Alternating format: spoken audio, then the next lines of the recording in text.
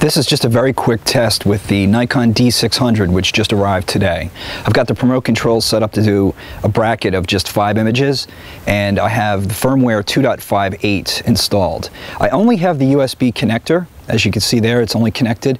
I do have the shutter release on order, so when it arrives, I'm going to retest this with the shutter release. It should be much faster, because unfortunately the D600 is extremely slow. I had to go into the settings and change the one setting under there. I forget which number it is, but I had to change it to 3,500 milliseconds delay. As you're going to hear, it's quite a bit of delay in between shots. So I would recommend, if you are going to get the remote control and the D600, to go ahead and order, along with the remote control, the shutter release that comes with it, which happens to be the shutter release that is for the Nikon D90 and D7000. You can just check their website. But anyway, go ahead and hit start here and start this bracket.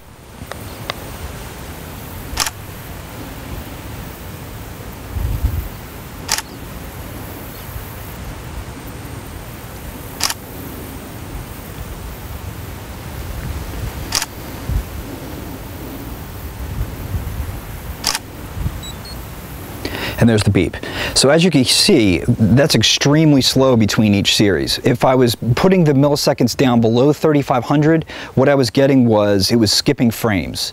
So with the shutter release, it gives you additional things that you can do in the options, such as setting an adaptive release so that it looks at each frame before it goes to the next one. And obviously when you get the shutter release, as with all the other cameras, it increases the speed at which it can shoot.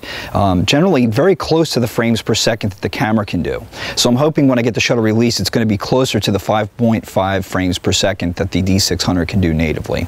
And when I get that, I'll retest it and I'll post another video.